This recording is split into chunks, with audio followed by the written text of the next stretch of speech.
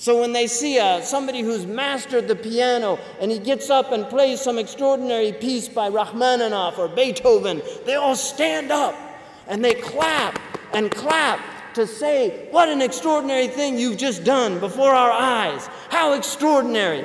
That's what they feel like doing because it's so amazing. And yet, we're in this incredible existence, this amazing creation. Stars in the heavens, galaxies. We've got Hubble telescopes that look at the far corners of the universe.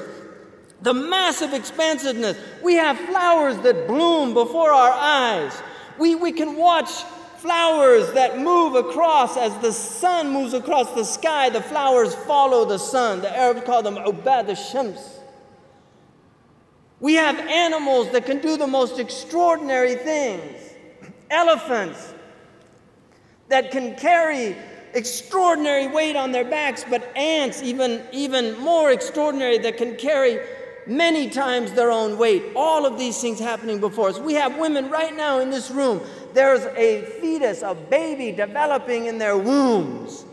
Mitotic cell division at rapid rates. All of these things are happening everywhere.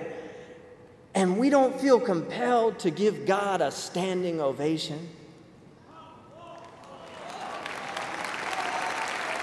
To stand up before Allah subhanahu wa ta'ala and say, Allahu Akbar, Allahu Akbar, Allahu Akbar. Really to stand in ovation before our Lord.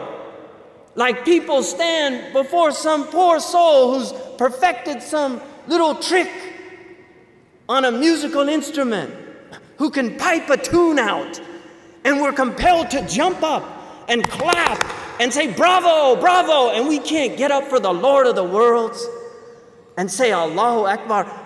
Ma gharraka bi rabbika al-kareem. What has deluded you? What has deluded you? What has taken you away from the praise of your Lord? This is what Muslims are meant to remind people to do. Wherever they go, to tell people